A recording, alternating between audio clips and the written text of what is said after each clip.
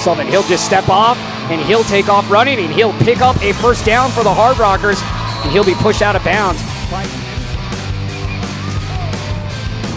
Sullivan gets around Bach, trying to find Manley. Manley up and over McCransky for the score from 20 yards out for South Dakota Mines.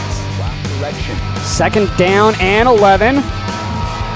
Sullivan escapes pressure, trying to go down the sideline. I don't know how that was complete, but it was. And the Hardrockers continuing to move.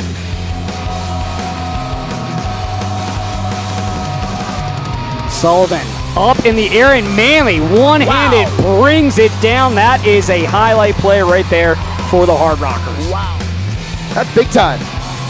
That is a big-time college football play right there by Isaiah Manley. He's 5'10", 170 pounds. Marshall, this is going to be returned by Manley. McCransky down there. Can he get him? No. Kohlschmidt unable to. Mansfield unable to. Clore can't make a tackle either, and now Manley finally run out of bounds. 36-yard gain on that return. That kid is dangerous. Well, 27 yards on the pass. Sullivan completed to Lubers. Lubers breaks a tackle, and he runs in for the score. Jeff Keating unable to bring it. Like we said, they're going to move the ball. Sullivan rolling to his right, stopping, airing it out, trying to get Manley, and Manley making the catch over Rosendo. Rosendo trying to steal the ball away.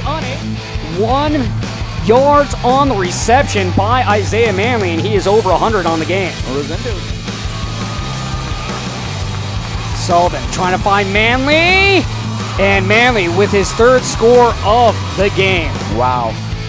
That time going nowhere in there to make the stop for the Hardrockers was Keontae Christian. Well over 50%, just like they do in the season. Little pass on the outside, and Hoopman has plenty of yards to work with, and he'll be tackled by the freshman Mason Pierce.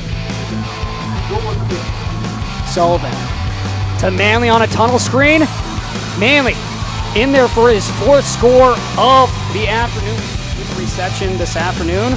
Hoopman on the draw and breaking through, breaking the tackle of Jimmy Bauer, helicoptering his way over Jeff Keating.